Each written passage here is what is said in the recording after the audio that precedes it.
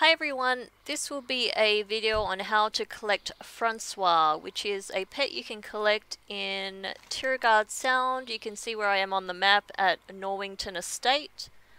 I'm just outside their main building at the top of the hill, and that's the little guy there by the little flowers on the side of the building. So the main problem for Horde is that, yes, it is an alliance town, and if I were to inch closer, then you would aggro one of the 120 elite guards in the building.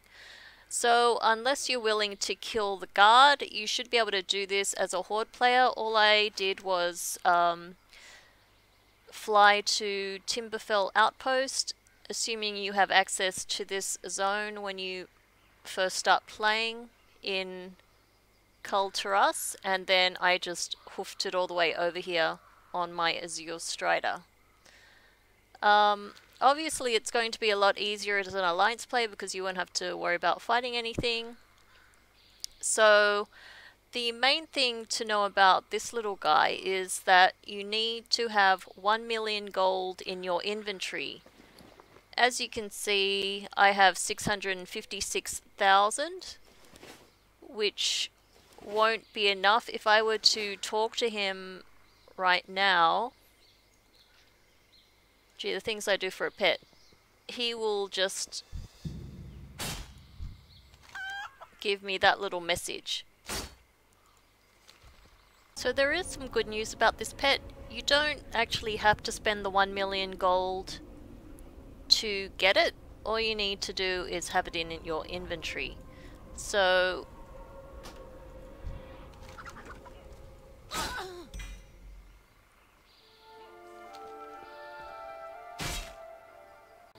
as you can see, I still have the 1 million gold.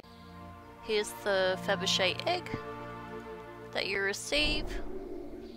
Shall we have a look at the pet?